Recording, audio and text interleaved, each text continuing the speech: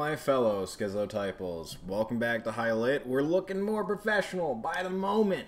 And just thanks for tuning in.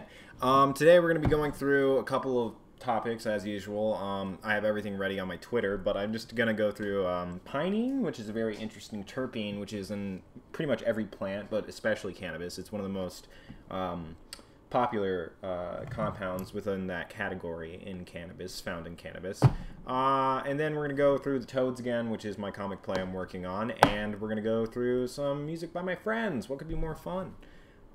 So let's just get into it. First off, let's talk about this. So this is the Patreon. This has been launched. This is ready. If you want to support the show, please go here, because this is like, you know, the thing. Content I have, the Toads is just available to be read. Got the novel, The Cave, which is from like 2014, and then like old post from when this was first launched, you know. So yeah, so we're just retooling this. This is the best way to do that. That's it. If you want to talk, obviously we can talk. I mean, like, that's whatever. But this is my Twitter, and I wanted to, you know, pull this up and start using this as a way to just gather stuff. So the link's right here, and this is the pinene, a never-ending story. So it's very interesting, but like the points, so like the gist of it are going to be on the tweets, and that's why I wanted to just show these off, is that I think you can use them for just an introduction, and then we'll go through the actual text of the study. But here's just a photo of, like, you know, so pinene is a derivative of plants, you know, so like whether that comes from cannabis or a flower or what have you, that's where pinene comes from. That's what it is. It's a natural derivative. And then this can, you know, it has the antibacterial effect, it has an anti-tumor effect, it has an insecticidal effect, and then it can also be made into these things. So like these are developed terpenes. So you got your limonene, your terpenol, etc. And the introduction to this, so we can just look at the top. So it's a never-ending story. The abstract is that it represents a member of the monoterpene class and is highly distributed in higher plants like conifers, juniper, and cannabis. Pinene has been used to treat respiratory tract infections for centuries. Furthermore, it plays a crucial role in the fragrance and flavor industry. In vivo assays have shown a selective profile for antibacterial and insecticidal activity, respectively. So it's going to be focusing on the flavor compounds and scaffold hopping base of the pinene core domain. Yeah. But this is why I'm using the tweets, is that I think it does, like, you know, helpful to just break down to the things that we can easily discuss. Like, natural compounds are still a major source of the drug discovery, like aspirin is from willow root. They consist of biologically pre-validated structural features with polypharmacological properties. Based on their various chemical structures and biological properties, terpenes have raised the attention of medical chemists as potential fragments, new lead compounds, and active pharmaceutical ingredients. One blockbuster from the terpene class used for medicinal purposes is cannabidiol, isolated from cannabis sativa and formulated into a commercial product.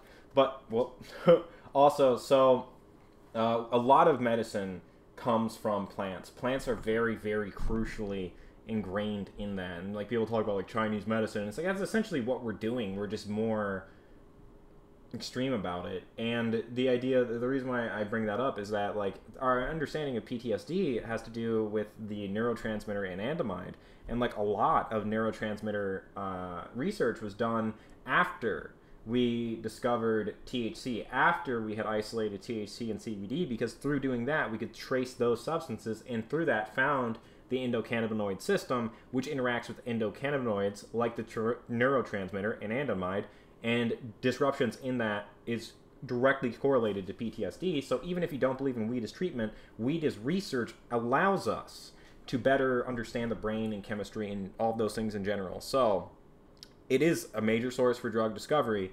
Even without cannabis as a treatment method, the treatment methods we used are informed by research that we have done, or at least was introduced to us via cannabis. So, based on their various chemical structures and biological properties, terpenes have raised the attention of medical chemists as potential fragments, new lead compounds, and active pharmaceutical ingredients. One blockbuster from the terpenes class used for medical purpose is cannabidiol. Yeah, we already talked about all that.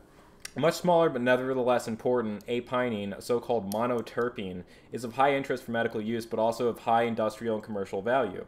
Pinene is a bicyclic hydrocarbon consisting of two isoprene units resulting in the sum formula of C10H16. Several isomers of pinene are described in the literature. From each structural isomer, so I think that the reason why we got this in the bottom, yeah, I don't know. I don't think that this is the most important part, but then we can get into this, which is just, you know, a further understanding. It's another visualization of the synthesis of pinene and what it can be synthesized into. But so why is it a molecule of interest?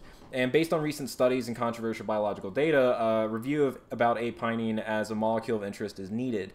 Although this simple molecule has been known for decades, publication numbers of apinene-related research are steadily increasing. In this review, we aim to highlight the chemical synthesis, summarize biological activities, and its synergistic contribution as a pharmacological adjuvant. So, synthesis and building blocks. In plants, the biosynthesis of pinene occurs via head-to-tail condensation of two isoprene units. So it's a flavor tool, you know. But like the most interesting thing about this passage to me is finally terpentine is used as a starting point for the synthesis of aziridines, secondary amines applied in oxium esters as herbicides and insecticides. So this is a biotransformation of pinene leads to favored products by bacteria, retains regulatory permission to be labeled as a product of natural origin. But terpene is you can develop pinene into terpene, and it's a starting point for herbicides and insecticides, which is an alternative use of, you know, it's an alternative to these things. I was thinking about something, but I got lost in thought. So scaffold hopping and new chemical entities. Scaffold hopping, a computational approach, can help to synthesize new chemical entities inspired by the bioactive natural compound with improved binding affinity. Oh, yeah. What I was going to go into is they have... So all of these screenshots are from this study. But this is, you know, these are the studies that they have about these conditions with pinene.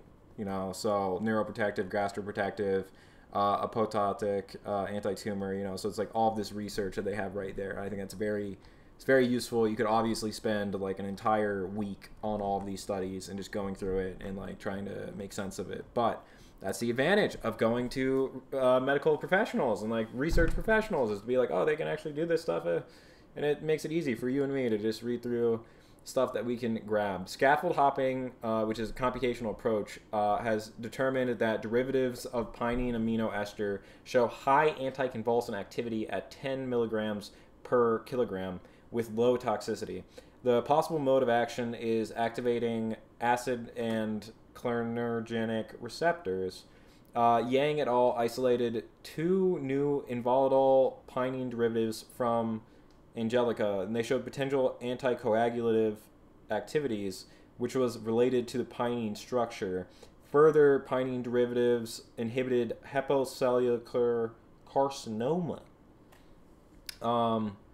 So it affects various biological processes. It was tested against gram-negative and gram-positive bacterial strains, and activity against staph was observed. Among gram-negative bacteria, E. coli was the most susceptible strain to pinene, with a moderate bacterial activity of 98 UG per milliliter.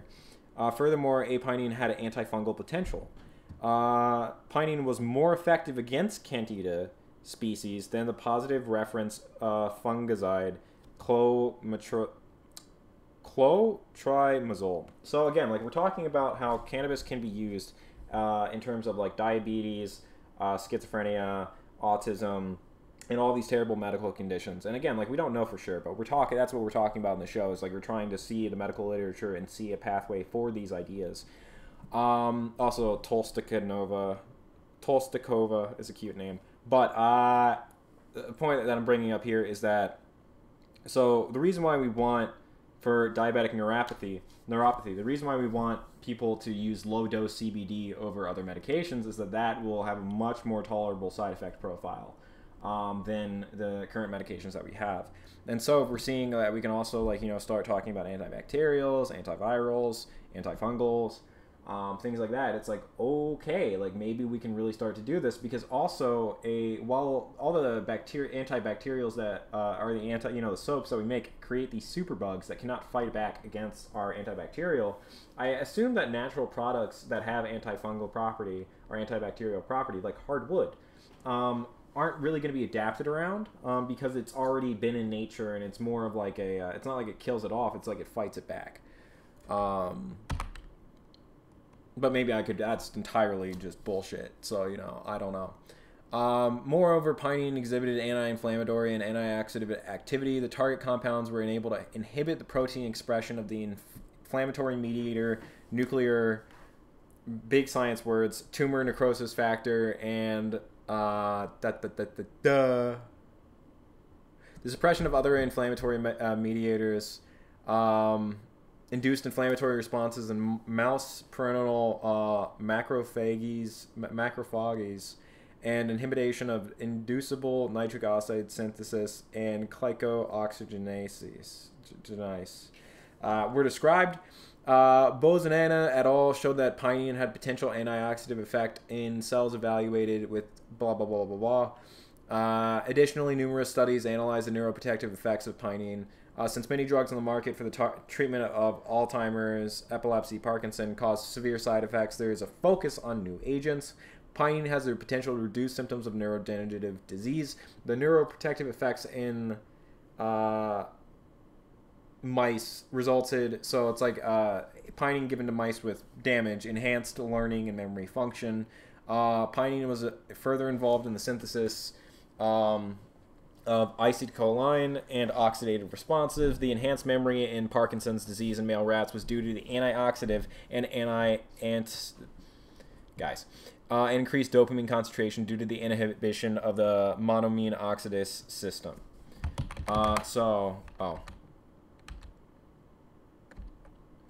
So even if terpenes as natural compounds are generally considered to be safe, they are able to change membrane fluidity or cross membranes, leading to cell death. Furthermore, monoterpenes may exhibit hepatotoxic properties. Even though this knowledge is mainly based on studies in animal models, the metabolism of terpenes and their liver toxicity in human cells should be definitely evaluated, since the use of terpenes is increasing. Thus, to ensure safety, careful risk assessment has to be carried out prior to the use of terpenes. However, to date, there is a lack of available information about the cytotoxic potential of pinene on human cells. Only a few reports have assessed the cytotoxic effects on human cells.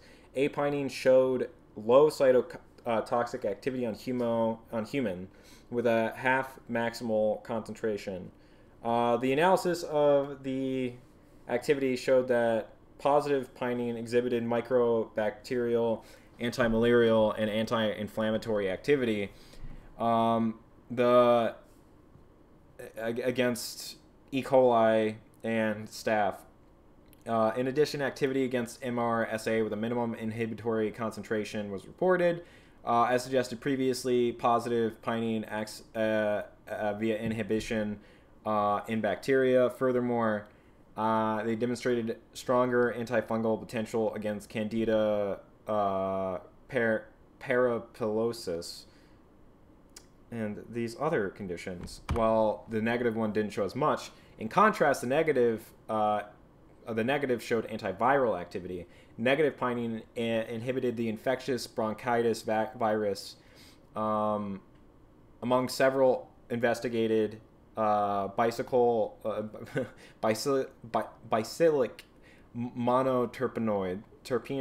terpenoids.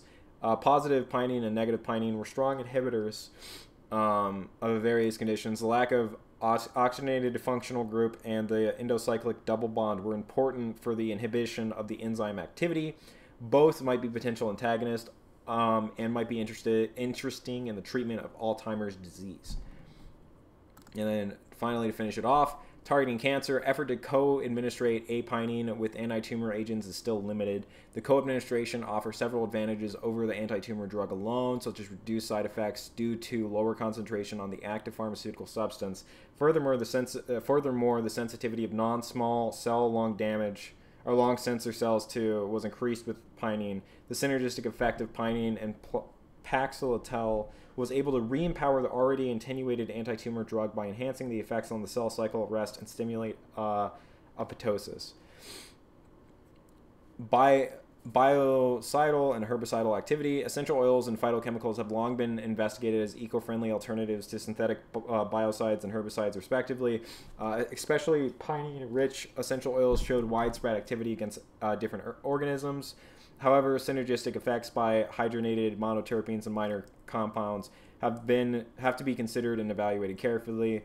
Recently, contrast and fumigant toxicities of pure pinene against maize, stiff, and also pine wood were reported.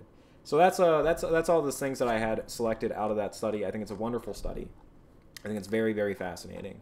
So please check that out on your own time. But that was like basically just the short of it that I could manage to get into a tweet.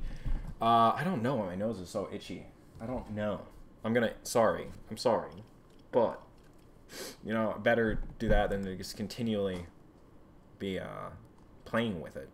So this is something that just irritated me because this is a 2018 thing from Cambridge. And, you know, they were just doing cannabis and psychosis. What do we know and what should we do? And the thing that just really pissed me off was, of course, association does not prove causation. However, one by one, alternative explanations have gradually been disproved. Patients do not start using cannabis to self-medicate their psychotic or prodromal symptoms or side effects of drugs, but rather use it for the same reasons the rest of the population, principally for its high. The risk of psychosis remains after controlling for personality disorder and use of other psychotogenetic. I like psychotomimetic more. Some overlap between genes carrying susceptibility to schizophrenia and to drug use has been reported, but insufficient to explain more than a fraction of the relationship. The only reason I got into smoking weed was to control psychotic symptoms. And what I would say by psychotic symptoms, I hate that that's the term that they use because it sounds like you're about to kill somebody, but it's like, no, it's like general feelings of numbness, no sense of like time, no sense of what a day is, no sense of social relations, just like a complete numbness and disinterest in the world, where it's like you don't want to get out of bed because you don't want to have hair, you don't want to eat, you don't want to breathe, you hate teeth, you know? That sort of psychosis where it's like you're not even a human being at that point. You're just like this thing that's like, I want time to go away. That's how I was just growing up the entire way. That's how I always felt. Smoked weed, all of a sudden I'm like, wow, green is a pretty color, you know? And like that I see as like an improvement of the symptoms.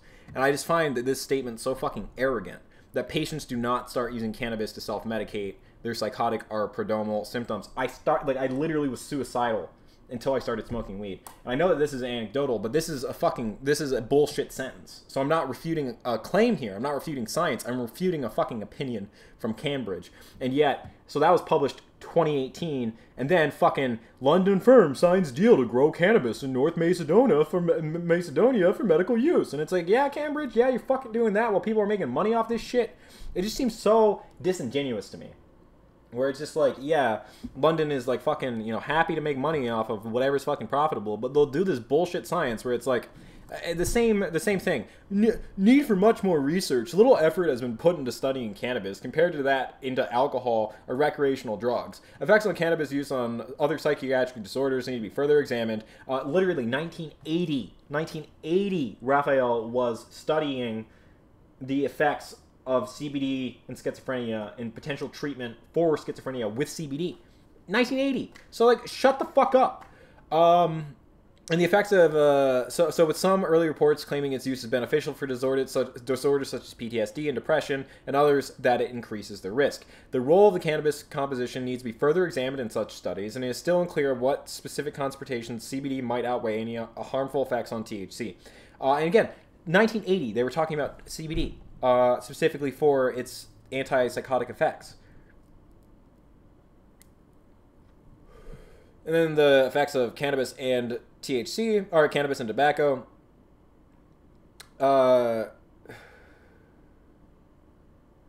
So, and it's like saying that, yes, they might produce drugs that has important medicinal use. But, like, that is the entire idea, is, like, that is the community. And the community is trying to make these medicinal things. But meanwhile, you know, the discovery of insulin, 1922, right? And then, like, everybody's trying to do it, everybody's trying to do it. And then, like, literally, 1923, they learned more about it. And then they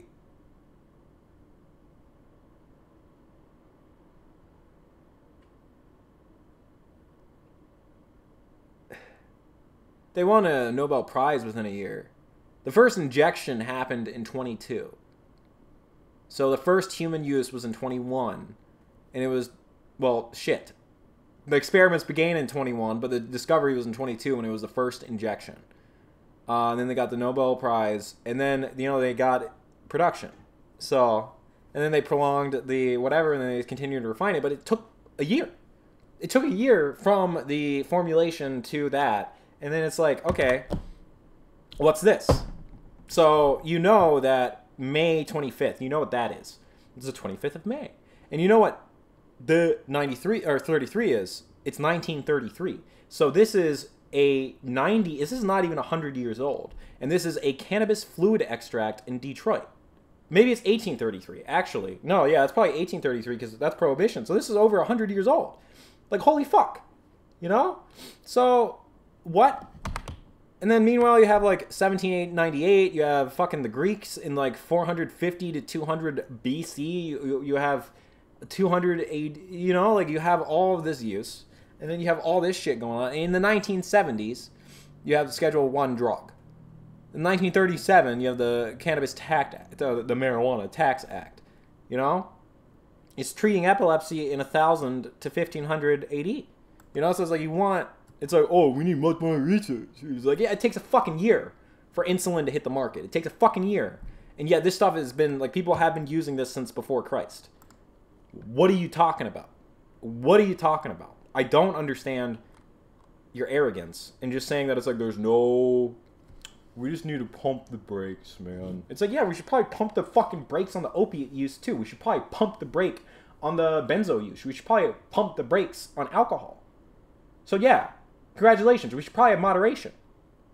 Your point is... Oh, it's weed's fault. Oh, it's weed's fault that the current generations are immoderate. Oh, it's not that we had a collapse of a worldview. It's not because of, like, you know, the fact that we no longer have members of community. Any of these things. And also, so this is another thing that this is just a hodgepodge thought. But, so... if you're going to have decentralization, you're going to need to abolish the family. And if you're going to have the family, you're going to need to have localism. You cannot have a decentralized family. That's so silly. Because it's the idea of, like, saying, so it's like humans are a communal animal. You can say that they're an individual animal, but Ralph Waldo Emerson had said that man is not an island. Aristotle said that the human who lives without the city is either god or beast. You know, so, like, you have these ideas that the human being is a communal animal since the very beginning of time. And you can do that through different ways. You can do that through your community. You can do that through your church. You can do that through your city. You can do that through these things that have, like, you know, a direct connection to you. So it's like you work at the garden and you volunteer, like, 15 hours a week. They give you free food. You know, so it's like this sort of communal thing. And this is how human societies work. Or you can do it with your family, you know, where you're intermarrying your third cousin. And so, like, the resources never really leave the region or leave the family. And so you have this generational structure of, like, people taking care of one another. And humans need this. They need this for feeling like a part of something. They need this for context. They need this for meaning. People don't want to make up the purpose of life every day. So, you know, it's like, it's frustrating when people push for both of those things at once, where it's like, you can't just, like, go out and live in the middle of nowhere with your wife and make kids, dude. That's called abuse. Like, it's like, but I'm a great man, but I'm the best man who's ever lived. I'm the smartest and the funniest and the most productive, and I can definitely fucking grow a plant. And it's like, no, you can't. No, you can't. You're a fucking wuss who's never had to do anything in your fucking life. Most of the time, you just drove around and just got fucking shit handed to you. And you think that you have the backbone to have an entire field willing to, like, able to feed, 100 people? Even with the automated machines, I don't fucking believe you. I don't fucking believe you. I think that you're going to move into an isolated place with no infrastructure and then yell at your wife while the kids grow up with no resources. So fuck decentralized family. Fuck that entire idea. I think it's so stupid. And that was a side thing, so let's get into the next tweet. I'm also mad at them. So this is just an idea of how people people drink. This is the study that's from the, I don't know what that is. But in study 1, they examined the influence of 882 different social networks members binge drinking on 321 emerging adults binge drinking using a cross-sectional design and social network member recruitment. Romantic partner binge drinking was found to be a significant predictor of emerging adult binge drinking, while peer, parent, and sibling binge drinking were not. To study social network influence on drinking motives, etc., etc. And my joke is, are you a romantic or are you an alcoholic? Does time fly because you're having fun or totally schmacked?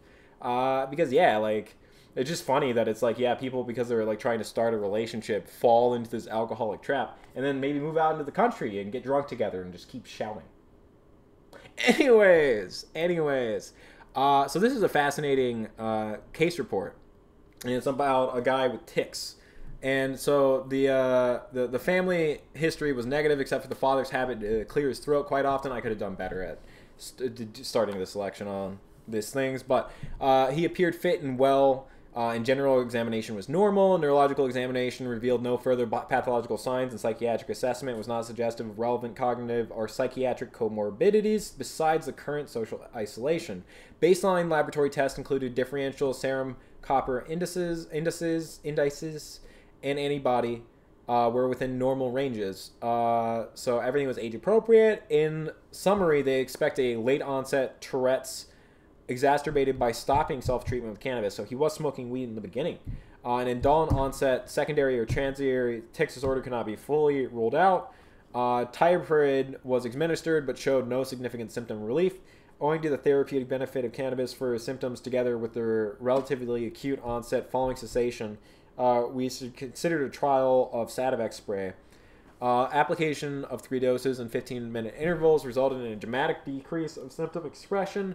Premonitory feeling vanished and intensity of motor and phonic tics were reduced clearly. Described as greater than 90% by the patient. The effect lasted 4 hours before the tics started to return. No relevant side effects besides cheerfulness and a feeling of relaxation. This is a tincture of plant extracts with a defined THC to CBD ratio, including minor qualities of other plant derivatives. Application is by spray. 1 dose releasing 2.5 milligram THC and 2.7 THC and 2.5 CBD. The effect is seen 2 to 4 hours, just minutes after application. Up to 12 days puffs per day can be used.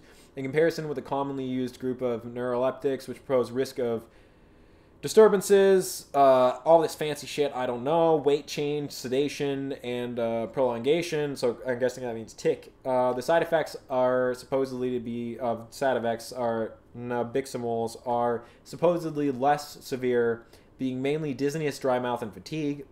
And there's a wide variety of other possible cannabis or THC-associated side effects, mostly represented in recreational users, including the risk of psychosis in predisposed individuals. So this is mentioning that. Medicinal or medical application in the neurological context, which has been described for and headache, is estimatedly pose minor risk through standard dosing, application, and preparations. And this is just the theory of why that's happening. And it is a follow-up from 2 other reports that show a considerable potential for this. And based on our case, in line with previous reports, we propose that Sativex might be an effective addition to acute or as required tic treatment under specialist guidance, especially for predictable situations in the short term when severely disabling or stigmatizing tics are anticipated. So, like, if you're about to do public speaking, and you have a tic and you're just, like, doing that, and then, like, this can just, like, make you, But, like, this is the video of it, and it's... Oh. Cool. But this is the video of it, and it only has 12 views, which is, like, incredible, because this is... I mean, it's clear. I think that... So that was the trial behind it, or that was the case study behind it. Case report, and then, like, this is the... let me get out of here, actually. Let me just... Well, I'll get into this corner.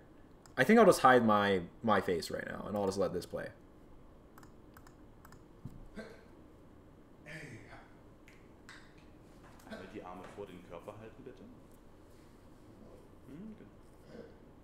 Zeigefinger zur Nase gehen. Mit dem linken Zeigefinger zur Nase gehen. Entspannt hinsetzen.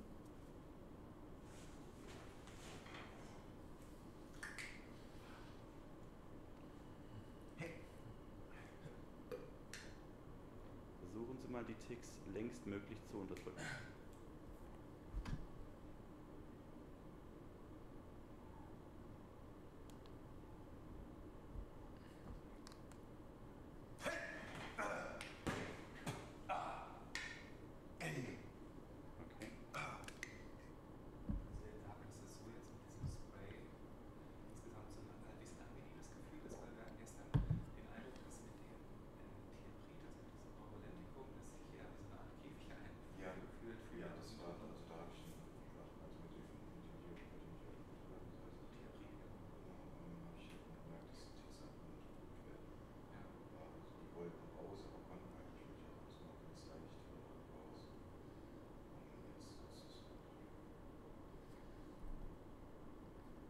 So, yeah, I thought that was incredible. And you can, you know, check this out on your own. But I just thought that that was very worth review. And, I mean, yeah, again, it only has 12 views. So, like, I think that this should really, it deserves more attention.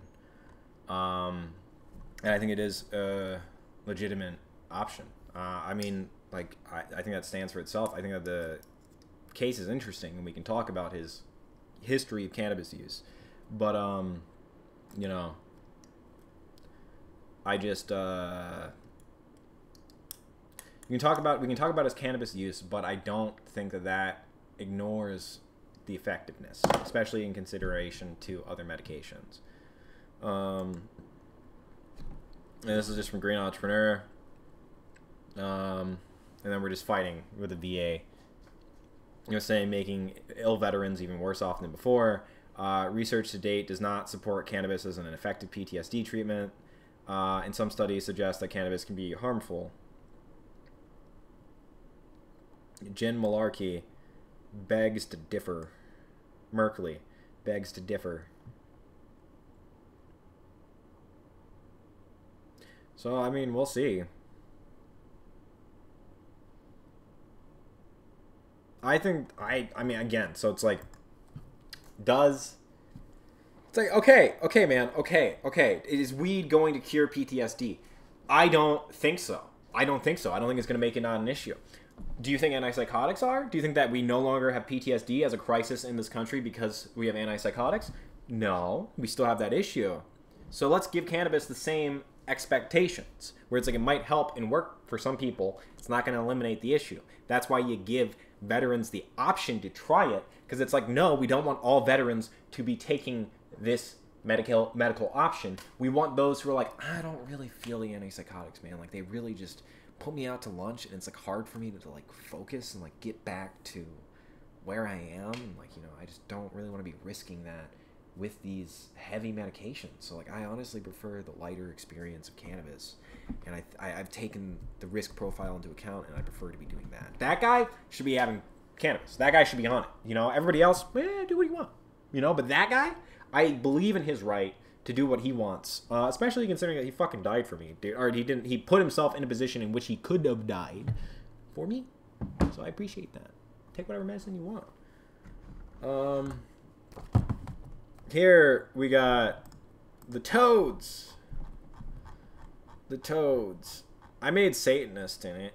We got Satanist, and we got Betsy O'Ross. I think that's her name.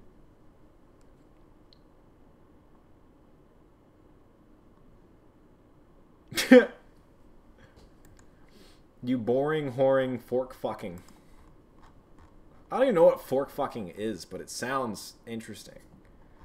So we're gonna be working on the contest now. So, I mean, just to give you a little bit of a background, so I'm just adapting this play to a modern audience.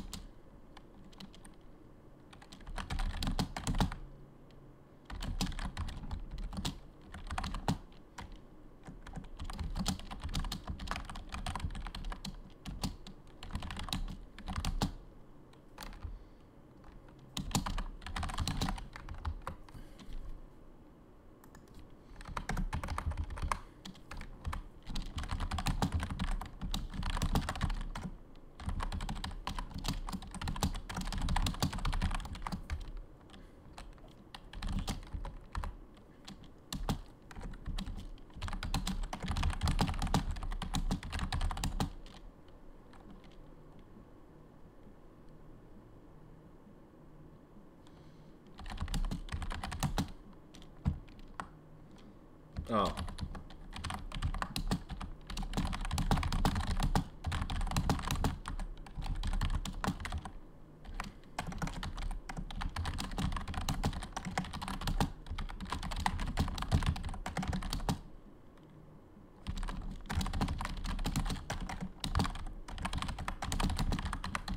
So what we're doing here is we're taking the frogs, which is a play by Aristophanes, and we're updating it into our vernacular. And I wanted to do something like this to, first off, the person who reads this is going to be in a better position to read the Toads because they're going to be reading essentially the same play, just with different language and different jokes. But it'll be the same structure of that, and I feel like that'll make it easier to make the jump and to bridge the gap. And that's kind of the point, is just to show people that, you know, classical lit ain't broke, you know.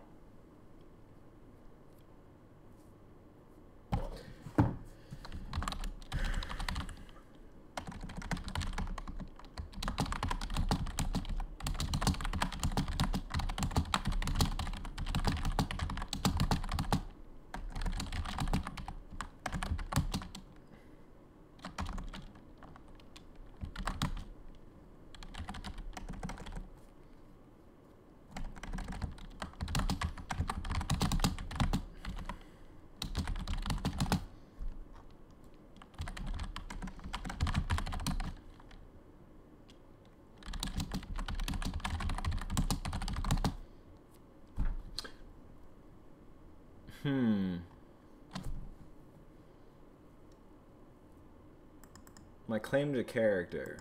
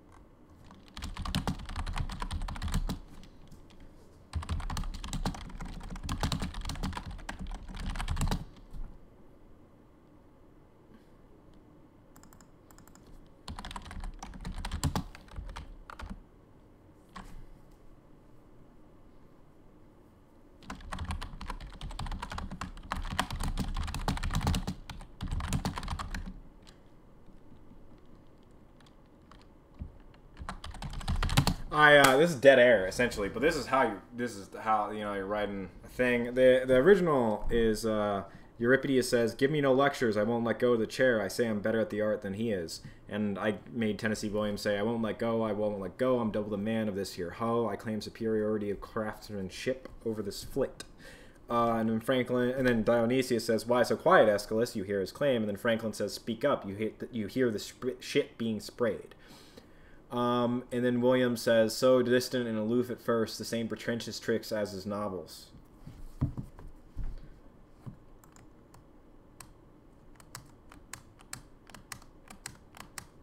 His novels, twits. Novels, twits. Franklin, don't speak out of place now. And then, like, so then he'd say, Euripides said he'll be so haughtily aloof at first, the same way he tried to mystify us in his tragedies. And then Dionysius said, "Careful, my friend, don't speak so too confidently."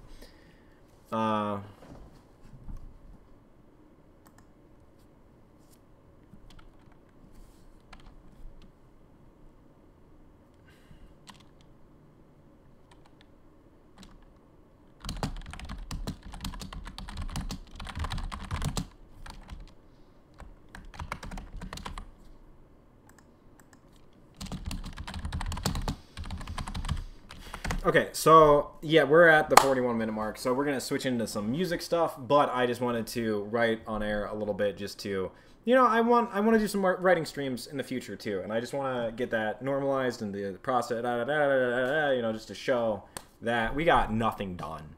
It was only a few minutes, but like what we got, oh, I don't even know. I'm assuming this is like what, 100 words, 117 words. So it's going slow, but it's difficult to do it live. Whatever. That's just abba. But that's what I'm currently working on. I think that there's a lot of laughs to be had. I want to get that done by the end of the month, hopefully. I was gonna do it by like next week, but then I just got busy. So let's listen to this. This is a new shot. Best fucking guy ever.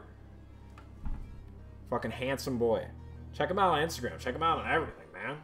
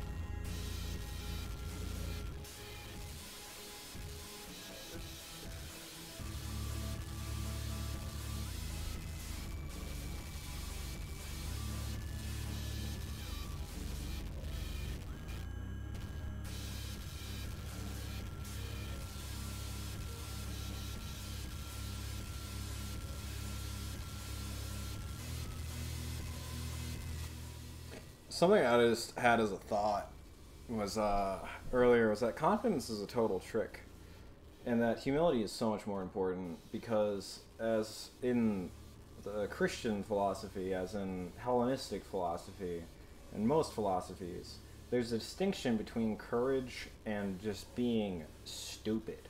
Like the man who runs into danger because he does not recognize it is not a brave man. He's a broken man. He's more of a liability than anything.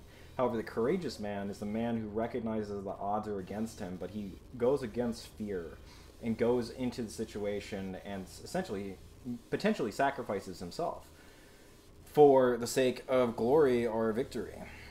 You know, but it's the calculation. It's not simply bravery. It's a lot of things. It's skill, it's muscle, it's the ability, it's the dedication, and it's the assessment of risk. It's not simply being able to put oneself at risk. It is also the assessment of risk and one's own ability to combat that risk. It is not undue sacrifice. And that's why I think confidence is totally stupid, is that confidence is just hubris. And that is much discussed in literature as why that is the downfall. Whether that's Nero, Caesar, or whoever the fuck. You know, it's always hubris. It's always pride. It's sort of self-love. Like, I don't think that that's a good thing at all. Nobody thinks that's a good thing. So, confidence, totally overrated. Another thing that I would like to claim is the title, Things People Feel But Can't Say, or Things People Think That But Can't Say. That's something I wanted to do as a comedy tour in, like, 2014. So... maybe I'll work on a set like that, but I know that that idea is kind of cliche now. I wanted to do it like 7 years ago. So, anyways.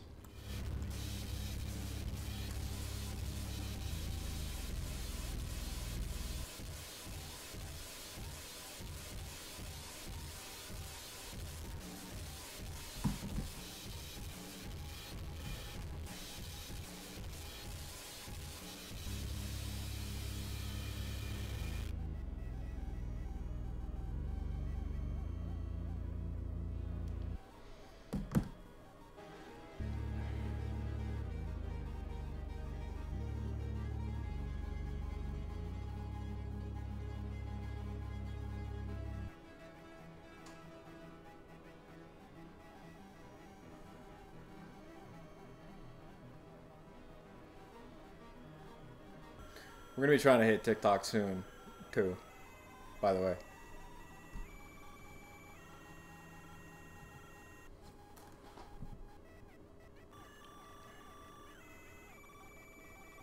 I love summer and all, like, the fly. The fly. The one fly who's made his way up here.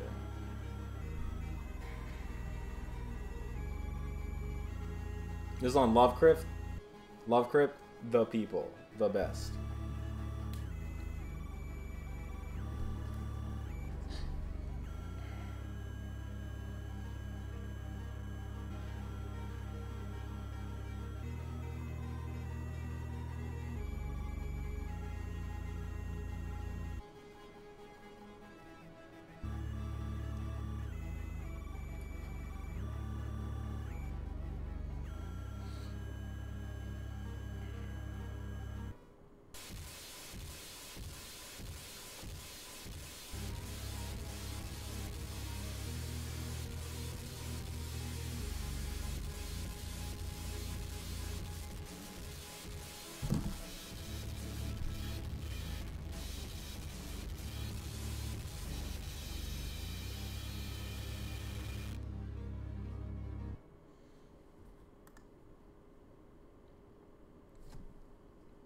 Support the album. Full discretion. I bought it. So, I obviously support. This is Koji. This is Brady.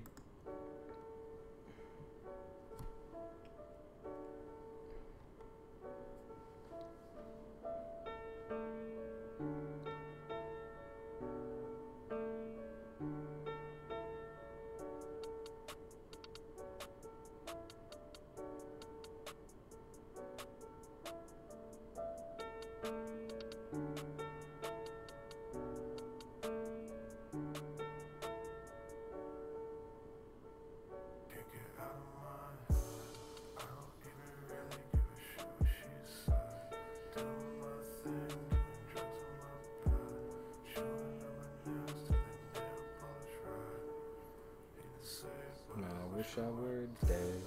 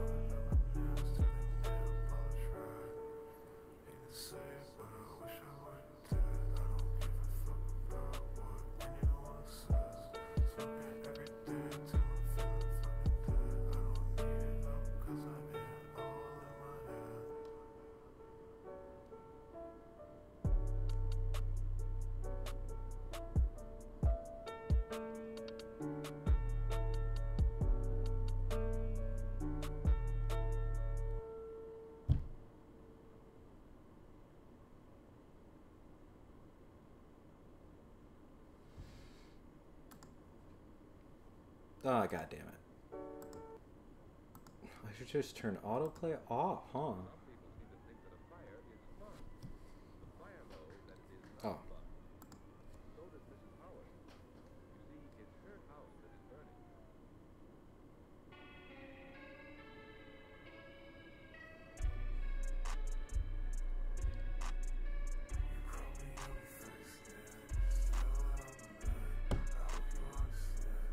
Hope you understand I'm the main road.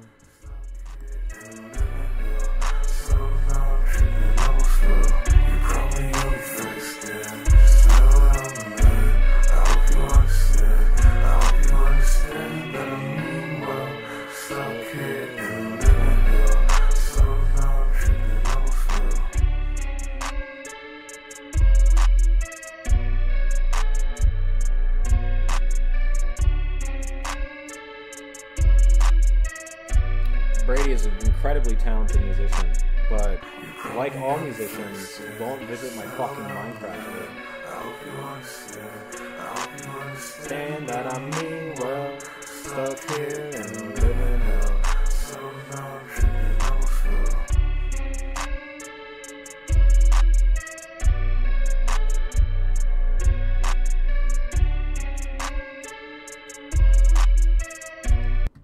And this is a video I made for Koji.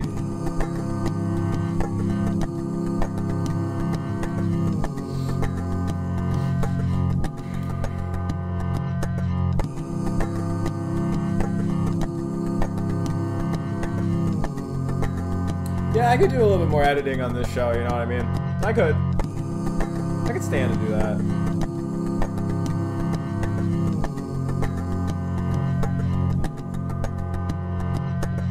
This should just be the intro, maybe. This is a pretty fucking good intro.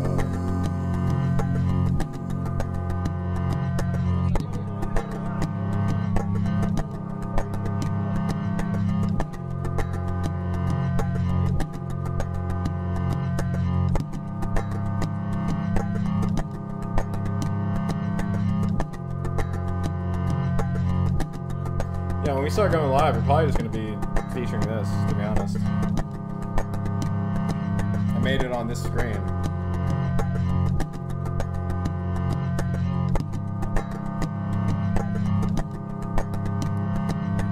You saw it here first. Castro's followers bury American business and dump the symbolic caskets into the sea. The crowd doesn't know that confiscated funds have already been shipped to Swiss banks by members of Castro's clique. You know, just a little bit of friendly content. Anyways, that was about the show. What is this? No, we don't need to customize. This is the Patreon. If you want to see more stuff, just please consider following this. Like, comment, and subscribe. All that. Really appreciate everything. We want to just keep doing the show. And so if you liked that music video, you liked the music, Brady and I regularly, so Koji and I regularly just make stuff. That's been happening for years. So anything on that could be on highlight. I might start getting back into editing now that I'm pretty comfortable and familiar doing the show. Writing content is already on the Patreon, so obviously going to be doing that. The average classically for an author to release per month was like 10,000 words. I could do that.